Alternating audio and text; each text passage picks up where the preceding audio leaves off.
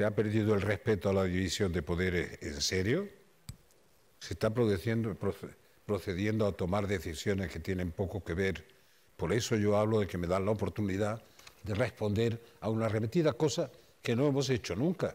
Si parte de lo que dice, que es el defecto de que la gente no ha tenido en cuenta lo que pasaba, es que no nos sentíamos obligados a militar en favor de la Constitución, más allá del grupo político al que se pertenecía.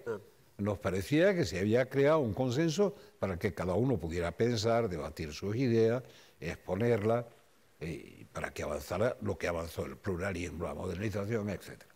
Pero no hemos hecho nunca una militancia proconstitucional.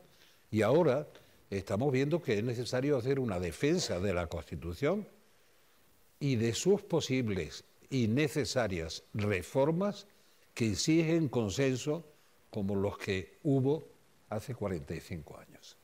Y ahora el ataque contra la Constitución es despiadado e irracional porque no ofrecen una respuesta alternativa. Y hay mucha confusión, cada vez más confusión. Oía anoche o antes de anoche uno de estos múltiples debates en el que se confundía una propuesta del Partido Socialista al que pertenezco, que todavía está en su congreso, en su último congreso, de federalización. Es decir, hacer del Senado una Cámara federal. En realidad nuestro sistema es federal.